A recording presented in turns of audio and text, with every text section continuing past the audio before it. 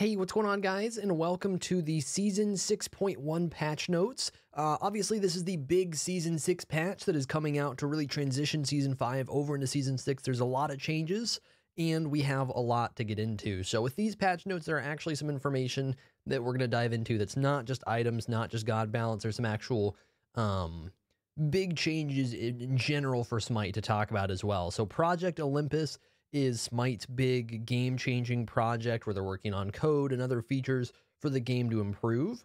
And for those of you guys who don't know, I think just about everyone does, big feature coming through Season 6 is crossplay. So players on Xbox One, the Nintendo Switch, and PC can now play with and against each other in different modes. The ranked game modes will still be by platform. It looks like apparently Xbox One and Nintendo Switch can play together on ranked, but PC will be PC only. You will not get like PC and Xbox or PC and Switch, which is good. So ranked will be a little bit exclusive, but for casual modes, if you want to, you can leave crossplay on, which will be on by default, and you can play with those other platforms, which gives you better matchmaking, ideally, is what should happen. There'll be a bigger player base that way, so that's great. For anyone wondering why PlayStation is not on there, Hi-Rez would love for PlayStation to be on there. Unfortunately, Hi-Rez cannot get PlayStation on there because Sony is being a cuck and just doesn't want to let it happen. So Sony's kind of blocking that right now, but it's something they do want and unfortunately just can't get. Roll queue is now a thing, and that's pretty awesome. Roll queue is something that you can choose before the mode that you're queuing into, and you select your top 2 roles. Matchmaking will try and assign the person with the highest ranking, the highest rating, the role that they wanted first, and that's basically going to go in kind of the same order as ranked, where the highest MMR player, the highest ELO player, gets put at the top, is essentially what's going to happen with roles. So if you get 2 people in the same game that want to jungle first, whoever has the highest rating would get jungle that, and then the other person would get their second role. So that should be good. That's a way to get roles that you want a little bit more. So if you are a jungle main or a solo main and you really don't want to get stuck on support, then you can pick whatever role you'd rather have instead and get set to that instead. So that's something that might slow down queue times a little bit, but I don't think it'll really be much of a problem. And keep in mind, this is also going through on Ranked Conquest, which is a big deal as well, since before Ranked Conquest, you could get stuck in some really bad roles. So that'll be interesting to see how that works out. Besides that, ranked is going to be reset. TP gain has been increased, allowing players to progress through ranks at a more rapid pace, which I think will be interesting. I think that's really just about it. There's some simple reward stuff. I don't care about this. So basically, obviously, there's going to be a soft reset that happens, meaning that, you know, current ranks will be wiped, but you will still have a general, the system will still know kind of where you're at. That'll be interesting for the Switch versus Xbox ranked, but I don't think it'll be much of a problem since Switch should be like new players, right? Anyways. Players will no longer play qualifying games, but will now start in bronze. I think this is a really good way to do it. This is how they did it back in Season 0, Season 1, one of those really early Smite. They did this for a little while, and I think that was a great way to do it. It does require more playing for someone like me. Instead of playing 10 qualifying games and getting put in Diamond 5 automatically, since it knows where I'm at, it's going to be, you know, me playing through bronze, through silver, through gold, through plat really, really quickly, and then getting put into diamond just by playing more. So especially for players that are new to ranked or that are just lower level to begin with, I think this is a better system, but it does kind of slow things down for players like me. It makes us grind a little harder, but I still think it's good, so it's fine. I'm not complaining. Besides that, kill bounty adjustments is something that they're changing a little bit. I actually don't know how big of a deal this is going to be. I haven't really done the math on it yet, but essentially the idea is, I believe this is for players that are a higher level, right? Yeah. So basically, the way it's working is they're making it so when there is a level difference, it will be a bigger difference in kill rewards. So if you are killing someone that is higher level than you, you will be getting a better reward for that kill. Not going to dive into the math, just not worth it. Haven't looked into it in advance, but it's going to be different. It's going to be better. So which should make basically comeback kills more valuable, which is, I think, a good change. This is going to be an interesting one. I'm going to go ahead and put some footage on the screen for you guys, but Totem of Ku is a pretty big change to the Conquest map over on the solo lane side. It's the big spoil that Hi-Rez has been waiting to reveal for how they're messing with the solo lane, and it'll be interesting to see how this works out. I'm not sure that I'm a big fan of it. I think it's a pretty boring concept, but it is a concept that does help solo lane improve or impact the map, which I think is good. I just don't think this is the best way to do it, but that's just my opinion. So Totem of Ku is a neutral objective, a neutral structure that spawns in the beginning of the game, spawns at 1 minute, and it respawns every minute after it is taken, after it is killed, essentially.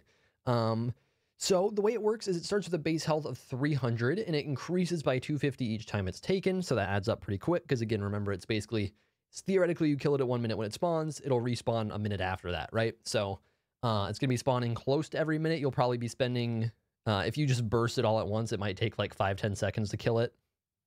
But generally, it'll take somewhere around at least a minute 10 for it to spawn. And then if you're taking it like a little bit at a time, if you do like a little bit of damage one wave and a little bit of damage the next, then it might be at more like every 2 minutes. But the big thing with this objective is when you actually kill it, the team that gets the totem kill, which works in a divided manner, by the way, it works so that if one team does 275 damage at the 300 HP and another does 50, it doesn't mean the person who did 50 at the end kills it. It means that they did 50, the other team did 275. The team that did 275 just needs to do 25 more to kill it. The team that did 50 needs to do 250 more to kill it. It's divided damages, essentially, to siege it. So it's not something where you can just like KS it. You can't just steal it away like you can with a fire giant or something like that. You do need to actually do enough damage to take control of it, essentially. But once you get the kill on the totem, any enemies or any allies that step into their own tower areas gain 5% movement speed, 25 MP5, and on kill, it gets 25 gold for each team member. So essentially 125 gold total per kill of the totem. Theoretically, you can kill the totem. How many times can you kill it? 14? No, I couldn't really do 13. You could theoretically kill it 13 times. Will you? No, but you theoretically could. So the totem should be able to theoretically give your team, quick maths, 1625, I think. 1625 gold, I'm pretty sure, is the number there. Which is a lot. And realistically, you might be able to do around 10, which would be 1250 gold. And that's a pretty big impact from the soul lane if you're stomping and taking control of the totem. That's a pretty big deal. But then also, whenever you're stepping in that tower area, you're getting that 25 MP5, 5% movement speed. I think I could be wrong on how that works, but I believe that is how that works. I did watch the patch notes live. That was my impression, but I feel like they didn't explain it super well. But I believe these stats come from stepping into the tower region. Okay, so the Conquest minion spawn time is a bit of an interesting change. I think for the most part, it's not going to be a bad thing at all. I think it'll mostly just be good. But we'll see. So what's happening is they are making it so minions now spawn a minute after the game starts instead of the previous 1 minute 30. Before, almost everyone could agree that there's kind of a little extra time that we didn't really need in Conquest. With that 1 minute 30, it felt like there really was probably a good 30 seconds at least that we could change the time by. So they're doing that, and they're also giving a movement speed boost to players leaving Fountain at the beginning of the game, the very beginning, during this minion spawn time, that will let them get to locations quickly. I don't think they said how fast this would be, but I'm assuming it's essentially the Pyromancer buff, 40% movement speed, I'm assuming. But basically the idea here is let's get the game started a little bit quicker. That's it. That's literally all it is. They just want the game to start quicker. I think that's fine. I think the way they approached it is fine. I don't think there's really anything to worry about. Conquest Gold Fury. This is a big thing. So the way Gold Fury is going to work is that we are now going to have essentially 3 Gold Furies. So we have the base Gold Fury, and then we have the Oni Gold Fury, and then we have the Primal Gold Fury. So when the Gold Fury spawns, it will be the base Gold Fury. This is the Gold Fury we know, and it just has the simple experience gold reward that you would typically get for your team. But after it dies for the first time, you will get one of 2 Gold Furies. You'll get either the Oni Gold Fury or the Primal Gold Fury. And with both of these Gold Furies, I'm actually trying to remember, I think in general, they lowered the gold reward. I think it applies to the base. Spear rewards consumed with the base Gold Fury. I believe, yeah, so all the Gold Furies got the general reward nerfed. I was thinking it might have just been for the new 2 ones, the 2 new ones, but a little bit of a nerf to Gold Fury. But then with the Oni Gold Fury and the Primal Gold Fury, you're getting an additional bonus from the Gold Fury that depends on which one you're getting. So the Primal Gold Fury, you will gain 5% increased damage to jungle camps and bosses, which is permanent and stacks up to 3 times. And with the Oni Gold Fury, you get a wave of fire minions in every lane on the next spawn. Actually, is it fire minions? I guess it's not actually fire minions. Sorry. I got confused on that when I was going through that on the stream. Bonus damage increased, bonus health increased. So it's not technically fire minions, it is buffed minions. My mistake. So you could actually buff this on fire minions, which might be worth it. But basically, it's equivalent to fire minions to some degree. I don't know if it's a huge, I don't know if it's the exact same, but it's pretty strong, really big buffs to minions. I'm assuming it'll be basically the same thing. So buffed minions for killing the Oni Gold Fury, and then you get a jungle buff damage increase on Primal Gold Fury, which stacks up to a potential 15%. But you need to kill the Primal Gold Fury 3 times to do that in one game. That's not going to happen a whole lot. So normally you'll be looking at 5 or 10% total from that. Pyromancer still exists. They didn't take it away with the totem or anything. They didn't take it away with the addition of the new Gold Furies. That's still going to be around. They made a small change, but basically Pyromancer is still Pyromancer. Fire Giant got some buffs, as in it is stronger, it is scarier, and it gives you more. If I remember right, I could be wrong. I think it gives you more. But basically, they gave back the Magma Pool ability to Fire Giant, which I'm trying to think, when was the last time that was in the game? I think that was in Season 4. I think it was still in Season 4. But basically, the Magma Pool was the little kind of circles that would come up under the gods fighting Fire Giant in the Fire Giant pit area and would do a shitload of damage if you stood on them. Those are in. And they are keeping the rest of the current abilities, which means Fire Giant is getting a decent amount stronger. They're also increasing a lot of the base stats on Enhanced Fire Giant. So while you are getting that enhanced buff, you are also having a harder time fighting it because it gets more power, more protections, more health. And I think that's it. I guess maybe they didn't... I thought they buffed the actual buff you got off of Enhanced FG, but I guess I'm wrong. Yeah, no, I guess I'm just wrong. Okay. Conquest jungle changes, these are pretty small. They actually didn't really explain this during the patch. You'll have to read through these and see if I find anything I hate. But small harpies decrease base health from 150 to 130, increased health per level 55 to 70. Yeah, no, they vaguely went over these. So the idea here is that they are changing the jungle buffs so that the jungle buffs are going to be tankier in the late game. So that's pretty evident right here, right? They decrease the original base health of harpies. They slightly increased base magic protection. That was one thing they brought up as well, is that basically camps pretty much didn't have magic protection, so they wanted to give them a little bit. But most importantly, they're increasing the health per level. So in the very beginning spawn, a lot of these buffs are going to be slightly weaker or the exact same, but as they level up, they will get stronger. Because one thing you guys would have noticed playing and or watching my videos, playing yourself and watching the videos, is that there have been a lot of one-shotting camps from a variety of characters. Lots of assassins, lots of mages, whoever can pretty easily come at least close to one-shotting camps with at least their main ability, if not others. They're trying to kind of pull that back a little bit and make it more like previous Smite, where maybe you could clear the camps pretty quick, but it wasn't as absurd as it is right now. So I think that's a good change. I do think it'll be an interesting change to jungle farming, because that will be a nerf to jungle farming and will therefore be a nerf to junglers. But I do think it's generally a good change, and we'll just have to see if they make other changes in order to make up for that, like if they buff the XP and gold you get from camps or anything like that. Let's see. Gold Fury changes as well being listed here. Slightly nerfing Gold Fury damage is interesting. Basically, pretty small change. Slightly nerfing Gold Fury damage and then increasing the scaling on Gold Fury damage. So early game Gold Fury, not quite as strong, it looks like.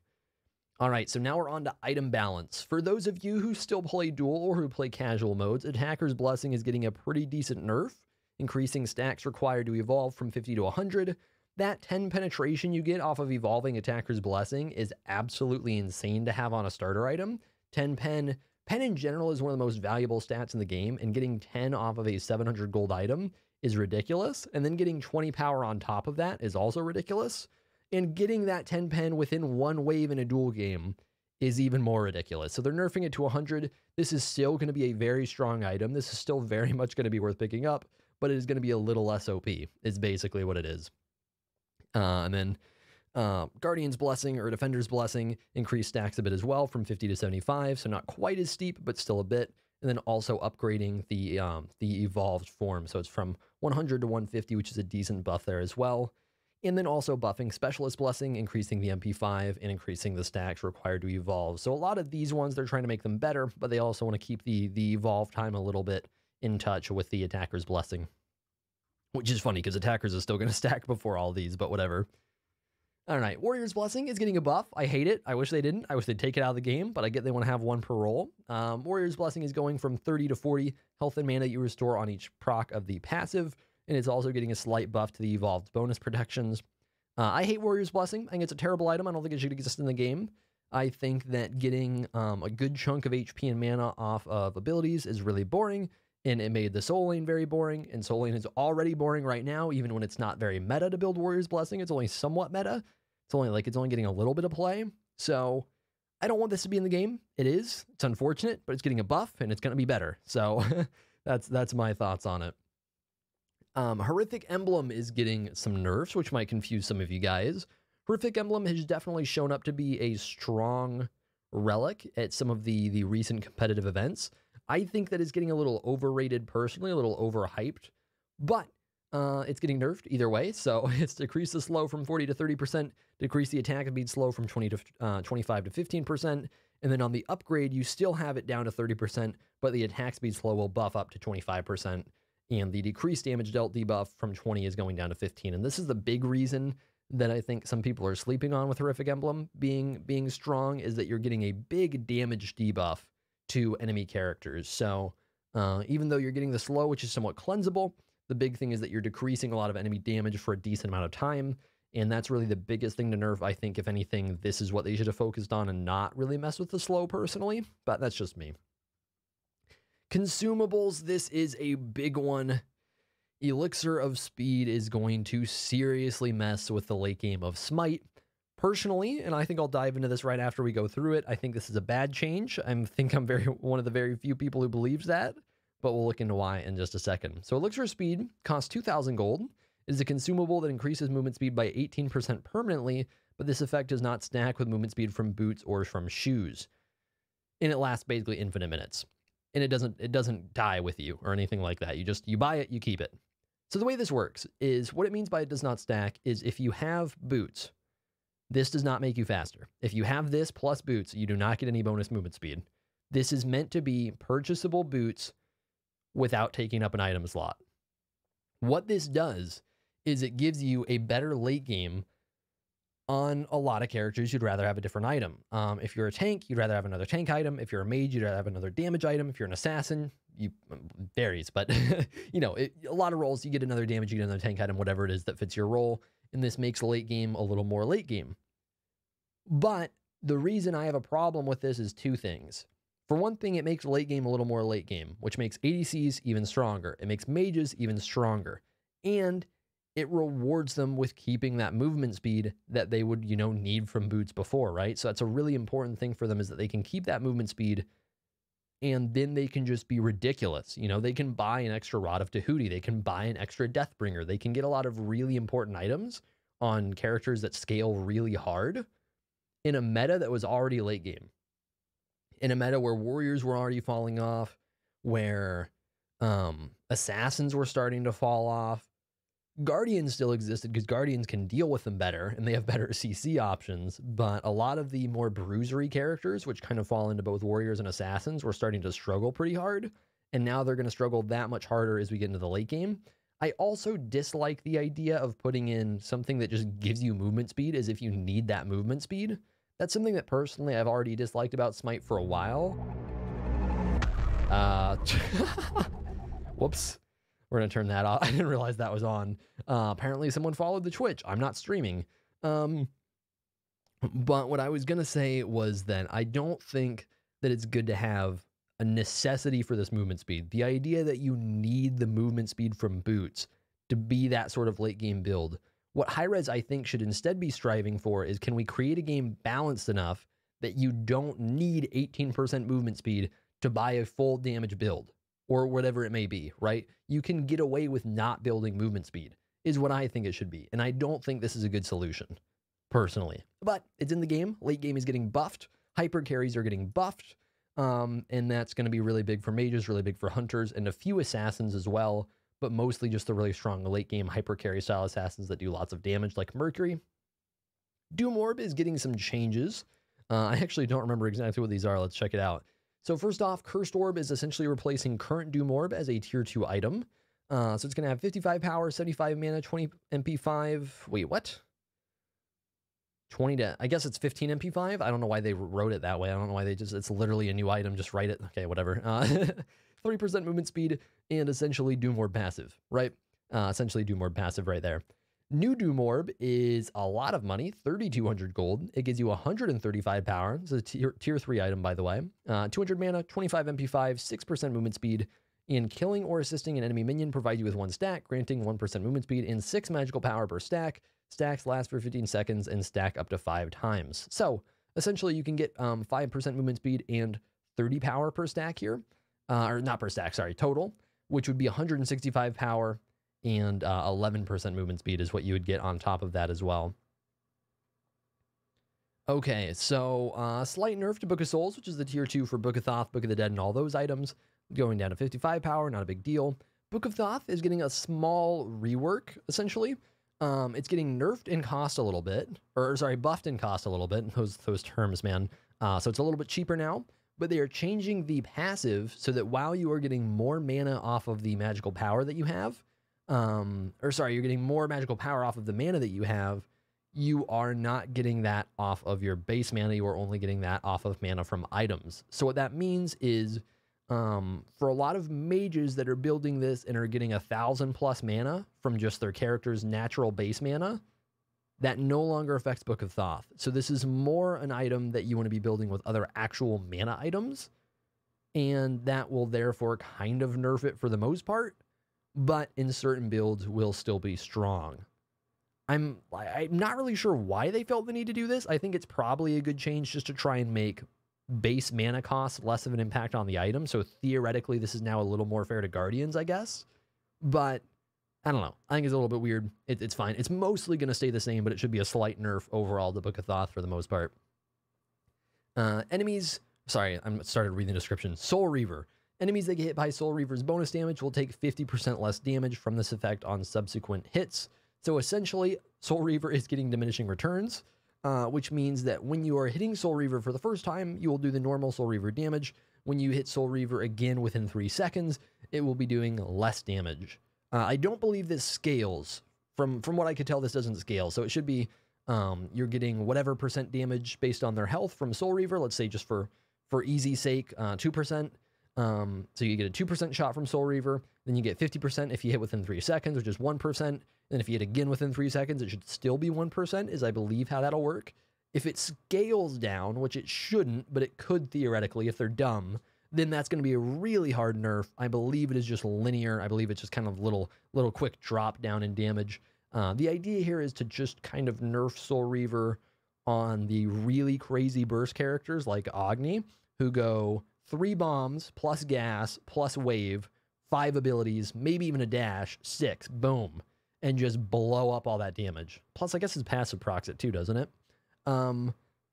So yeah, they're trying to nerf that side of Soul Reaver. The thing is, 3 seconds is almost any mage combo. So I don't think they did a great job with it. I don't think they really thought it through that much. I think they should just change the way the item works, personally. But yeah, they're basically nerfing Soul Reaver. Realistically, this is a nerf to anybody buying Soul Reaver, but it kind of matters a little more to certain characters. I don't know why they did it this way. I think it's kind of a stupid way to nerf it, but it's nerfed. Obsidian Shard is getting a slight nerf. They increased the cost up 150 gold to 2,300. They gave it a little bit of power. This is a close to non-existent change, but it is a change. It's not a big nerf. They buffed the power a little bit to make up for it. I don't know why. Obsidian Shard is close to the same. It's just slightly more expensive, essentially. Typhon's Fang is getting a buff. Increased magical lifesteal from 10% to 15%. Not a big deal, but makes the item a little bit better. Dynasty Plate Helm got a little quality of life buff as well, going from 45 to 55 power, so a little bit stronger there as well. Stone of Binding got a decent change, so this item is now going from magic power of 20 to 30, and it has a slightly reworked passive, so that successfully hitting an enemy god with crowd control will place a debuff on the enemy's hit, and the debuff is decreased protections by 15. So before it would give allies in your area, I don't remember how big the aura was, but around you, it would give allies pen when you hit a crowd control. Now it's making it so the enemies you actually hit will be debuffed by those protections, right? So for the most part, this just makes it a more reliable item. If you are crowd controlling the enemy you're trying to focus down, as you generally will, then it's going to work a little bit better because any allies that might be out of range of that aura you would have before are still going to be able to do that bonus damage because they're going to be straight up losing those protections. So really, it just makes the item make a little bit more sense, but it is a little bit of a change. For certain situations, it could be a nerf. Generally, I think it'll be a buff. Oh boy, Malice is something that I think a lot of people are sleeping on. I think this is actually going to be a really big change, but people don't seem to know about it yet, so let's go ahead and dive into it. So Malice is getting a new passive for like the 5th time. Its new passive is that when it's successfully hitting an enemy, whenever you successfully hit an enemy with a critical strike, you will subtract 2 seconds from your ability's cooldowns, except for your ultimate. This effect can happen once every 5 seconds. So let's go ahead and put this in a better situation. Let's say you have a late game crit build, and that crit build is even stronger because you buy the movement speed pot. So you don't have boots, you have another crit item that you would not have before. And you are in a fight, you're doing different stuff, you're throwing out cooldowns, and you're auto-attacking, right? You're an ADC, that's what you do. So throwing out cooldowns, auto-attack, Malice proc, okay? So you just lost 2 seconds off your cooldowns, need to wait another 5 seconds. Hey, you're still fighting after 5 seconds, Malice proc. So within about 5 to 6 seconds, you can cut off 4 seconds worth of cooldowns off of your abilities because you get that second proc immediately, right? It's really easy to think of this as being 2 seconds every 10.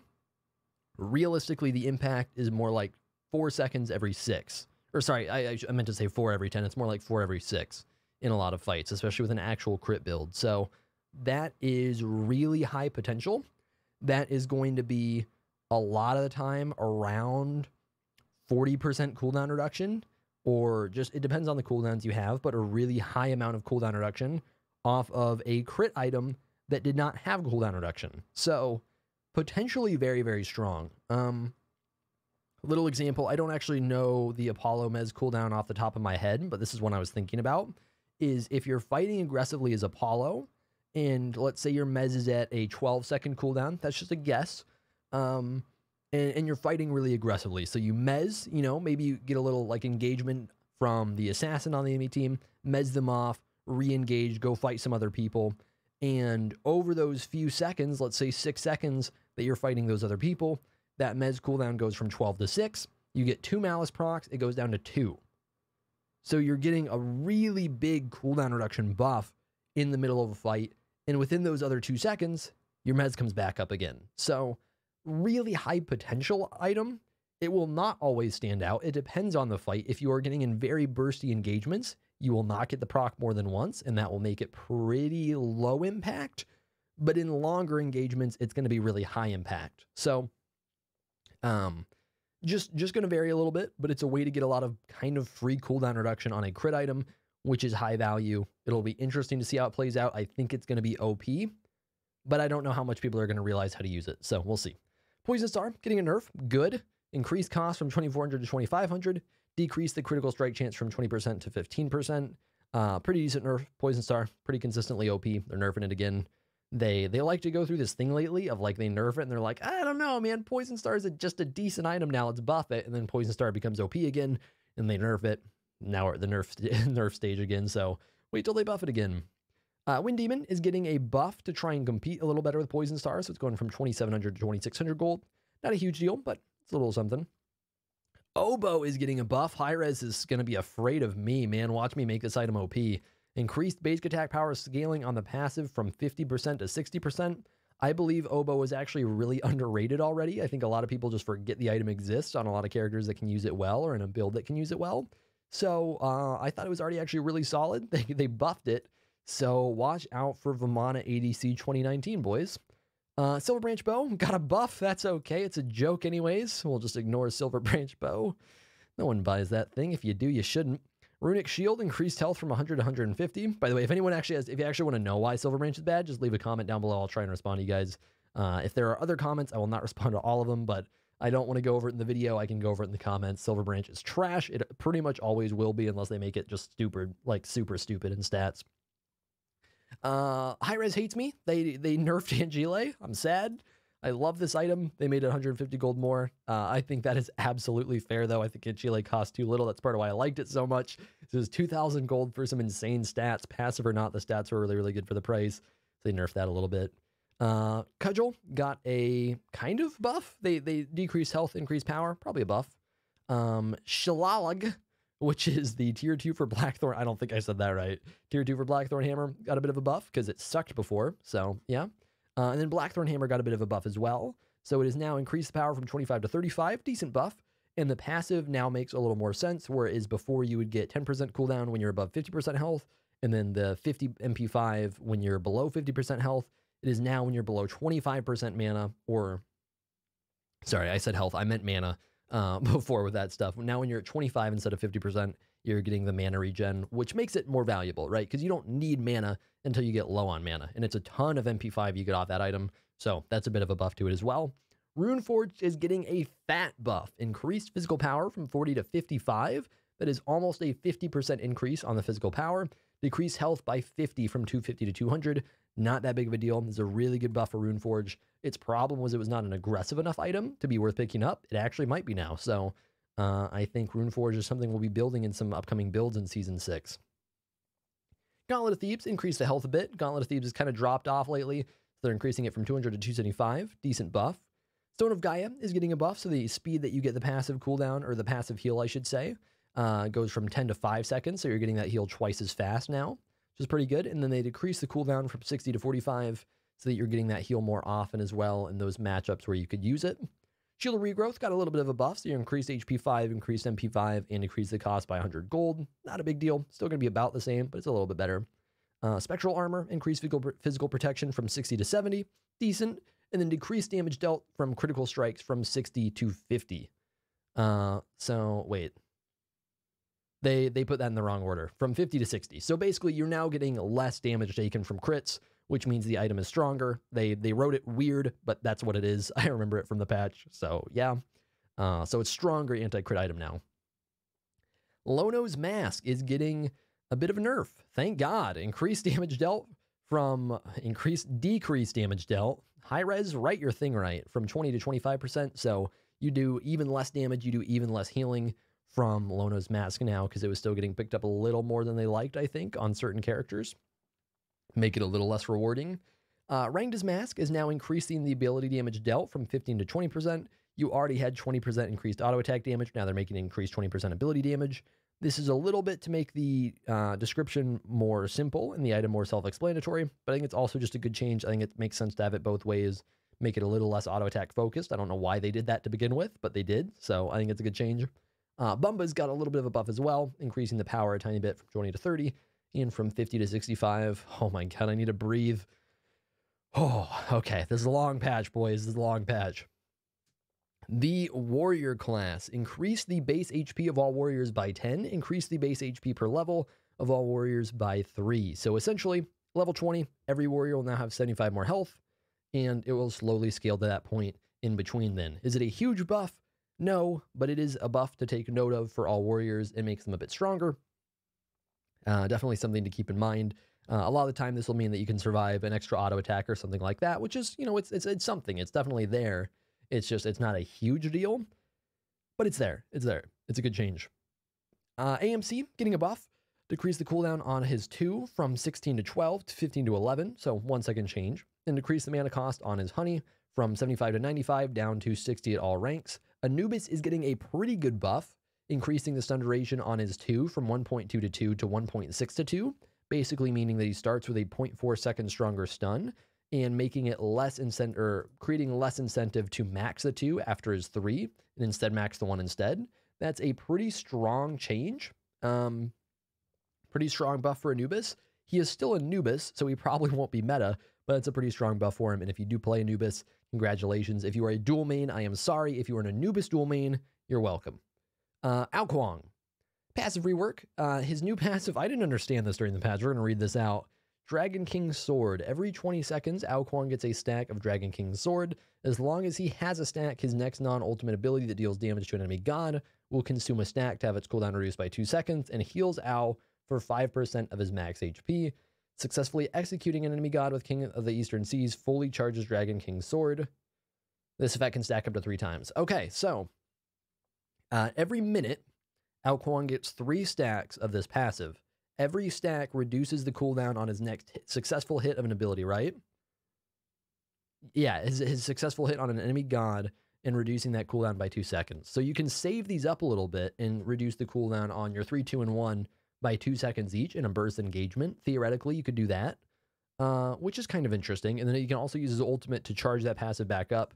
So basically, Ao Huang is getting more cooldown reduction. And if you're smart about how you use that passive, you can use it a little bit better. So I think it's a decent change.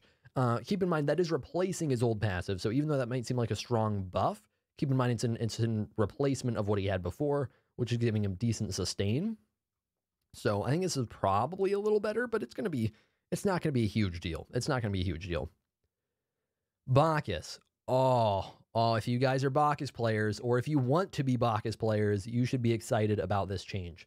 Chug is now available at level 1, kind of like Uller Ult or Tyr's Stance Switch. It is just available, it's there, and it has a rank 0 to use. Does not provide protections at rank 0. It does cost 35 mana, and Chug now provides 40% drunken meter at all ranks. What does that mean? It means Bacchus can now actually get drunk and use his passive starting at level 1. And he can chug up in base and not worry about the mana yet. So that's a pretty big deal for Bacchus. That means he actually gets a stun at level 1 if he gets his belch. And just in general, it gives him the damage mitigation and power of his passive that he can just actually start with. And that's something that Bacchus struggled with. For one thing, he had to put a point in his chug early on in the game, which kind of sucked for him because he didn't want to put a chug in it yet. So that made him a little bit weaker in fights. And then he also, he didn't have his passive, which made him a weaker character. He didn't have that mitigation. He didn't have that power. Now he will be able to have access to that as well. So that's a really good buff for Bacchus. I'm excited, and I'm glad that they've finally made that change because that has been due for like 5 years. Bastet gotten a little bit of a buff to her too. Increased power scaling from 20 to 25%. Decreased mana cost on her 3 by a good bit. Little bit of like quality of life change, but not a big deal for Bastet. Not going to make her meta or anything like that. Baron is getting some nerfs. So they decreased the bonus heal of his 2, which was based on the missing health from 12.5 to 10%. So 20% decrease there. That's a pretty big deal. And then life of the party decreased total health damage from 15 to 10%, which is a pretty big deal as well. Both those pretty solid nerfs to Baron, who is very strong and will continue to be strong, but decent solid nerfs. We will see how those play out. Hi-Rez finally realized that Bellona ult does 0 damage at rank 1 and decided to buff it. So Eagle's Rally increased base damage from 100 to 500 to 140 to 500. Some of you guys might be like, why? Bellona's already too strong. Bellona ult is actually garbage at rank 1. It is so bad. It is so bad. You only really get it for mobility and a stun. That's pretty much it. It does so little damage. So I personally like the change. I personally like it. As someone that's not a Bellona main, but has played her a decent amount lately, like I've definitely noticed how little that ability does. I think it's a good change for her. And it still does the same decent amount at rank 5, which is good. Kabrakan ult has gotten a better hitbox, which gives him a little more range to hit. Basically, the way this works now is that it actually expands out to the sides of the walls, right? Expand the hit area of this ability to damage all gods in the entire rectangle shape in front of Kabrakan. Yes, so it basically reaches directly in front of him so that you had this thing before where, like, if they weren't far enough from you, you wouldn't hit the damage, which is stupid. And I think maybe also if they were too far to the side. So basically, his ultimate is now easier to hit, is essentially what they're saying. It has a better hitbox, so if you're Kabrakan main and you didn't always hit his ultimate, you pretty much will now. All right, Camazotz. The buff from Vampire Bats now lasts from 210 to 300 seconds, so that's longer, and it persists through death. So basically that passive of vampirism that he wants to keep up and can't if he is either dying a lot or just maybe not getting the cooldown often enough, not getting those buffs killed often enough with the passive, then he can now keep it up pretty easily. So that's a decent quality of life buff for Camazotz, making his passive more reliable. That's about it. That's about it. So it makes him a little more reliable, which is solid. Cern is getting some decent buffs as well. Decrease the cooldown on his ultimate from 100 to 90, and increase the base damage on his 2 from 40 to 200 to 60 to 200. I'm sure you guys who have played some Cern know that his 2 is absolute garbage right now at rank 1 as far as clear. So they buffed that a little bit. It'll be a little bit better now. Fafnir, for you guys who are weirdos and like to build a mage, he is getting a buff to his Dragon Breath from 20 to 40 to 20 to 60. That is a pretty decent buff in the late game, going up a solid 50% in damage, base damage that is. So yeah, if you're one of those guys in duel that goes Fafnir, Congratulations, you do more damage now. Hera is getting a nerf. Thank God. Argus increased cooldown from 70 to 90. Hera is a pretty good god right now. And Argus is weird in that Argus himself is like pretty bad, but the ability that drops him on your face is pretty insanely good because it does a lot of damage and it gives a really strong CC. So, and it's a huge area. So, good to nerf that. Good to nerf that. You can use Argus way too often, especially considering her ultimate, or not her ultimate, her passive gives her more cooldown reduction to use Argus more often. That's a really big change. That's a good one.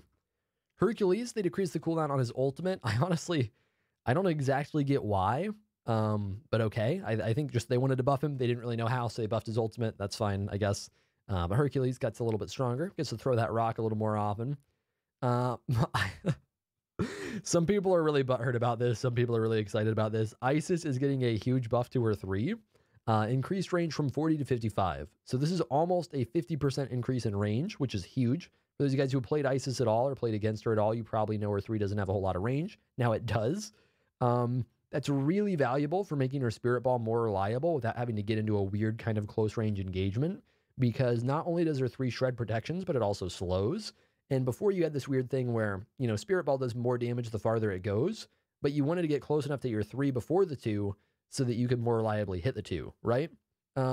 So now you can do that at range, which is a really big buff for Isis. She's also getting a slight range increase to her ultimate. That's not going to be as big of a deal, though.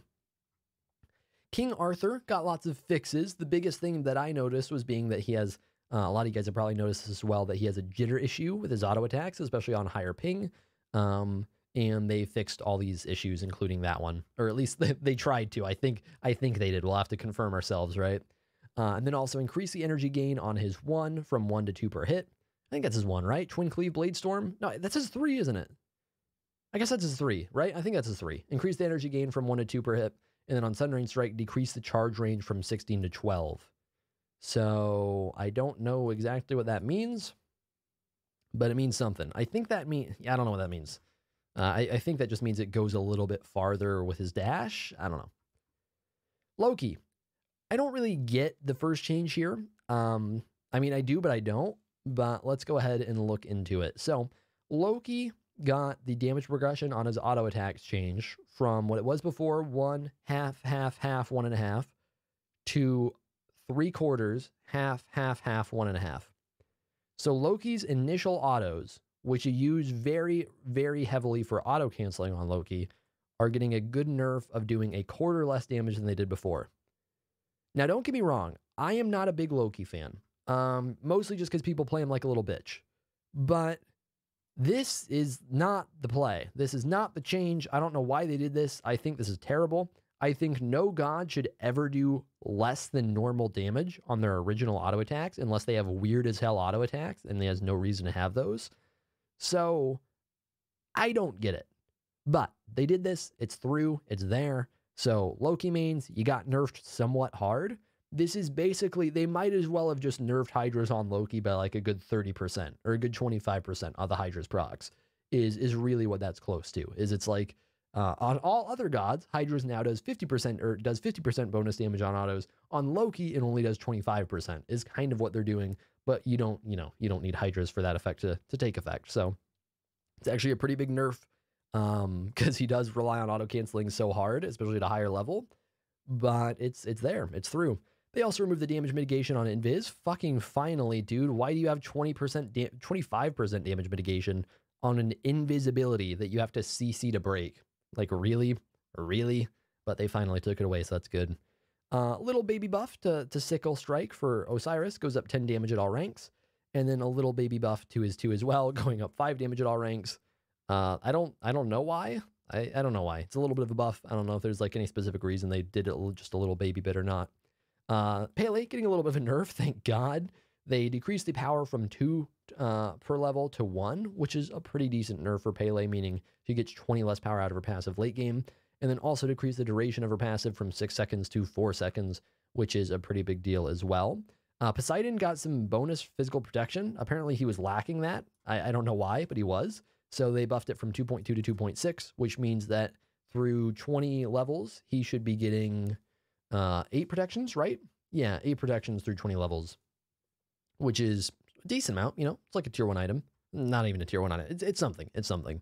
Thoth got some big changes, some big juicy changes. I don't play Thoth at all, but for those of you who do, you'll definitely want to know about this. So Hieroglyphic Assault got changed from 40 to 120 damage to 45 to 125 damage. That's his 3. That is not a big deal at all. It's a very small buff for Thoth. His 2 got some big changes. So his 2 no longer stuns. It does pierce through enemies, including gods, and it will root the first god hit and slow any other enemy hit. The root and slow both last for 1.5 seconds, and the slow is at 30%. So this is reverting Thoth a little bit to his original release, where he slowed on his 2 instead. It's a pretty big nerf to his 2 for the most part, but it also makes his 2 a little bit stronger as a damaging ability. So we'll have to see. It's going to be a little situational. They made up for this nerf by buffing his ultimate scaling from 100 to 120%. That's a pretty big buff. But basically, Thoth's 2 is a little less cancerous for anyone playing against Thoth, but it's also a little more skill reliant and a little stronger if you aim it really, really well and hit multiple enemies. So we'll kind of have to see with that how it plays out. I think it's a good change. Whether it's overall a buff or a nerf, I'm not totally sure yet. I think it's a little bit of a nerf still, but Thoth relies really heavily on his ultimate. He still gets that buff to his ultimate, so that's a big deal. Zeus is getting some changes. I don't even remember if these were overall a buff or a nerf, but Aegis Assault, his 2, gets cooldown increased from 10 to 12. Detonate Charge increased damage from 55 to 135 to 60 to 180, so pretty big buff on his 3, right? Increase the magical power scaling from 18% to 25%. Again, a pretty big buff to his 3. But they reduced the multiplication on his 3 from 1 to 3 per charge to 1 to 2.4. So essentially, what they're doing here is they're making his 3 more reliable with fewer charges and making it less important to stack those up is really the idea that they're going for here with Zeus 3, is that you can get a little more damage off of just 1 charge is really the big idea. And then Lightning Storm adjusted the damage from 120 to 200 to 100 to 220. So a little less early game damage, which is good, and then a little more late game damage, and also increasing the scaling by 5% on Lightning Storm, which is his ultimate. That is the patch. It was a long one. Hopefully this video did not last an hour. I think it came close. Looks like it came close. But thank you guys for going through it all with me. Hopefully you enjoyed. If you have questions, feel free to leave them down below. And hopefully either someone else who knows or I myself can give you an answer for it. But that is the patch, guys. Season 6 is coming out soon. I believe PTS is coming out pretty much exactly a week from now. And I'm personally pretty excited. There aren't huge changes. Just like normal, the even season is going to be pretty similar to the odd season before it. And just try and improve on it. So far, I think that they're partially improving on it. But I am very afraid of how late game the meta will become with that speed potion. So thank you guys for watching. Hopefully you enjoyed the video, and I will see you all in the next one.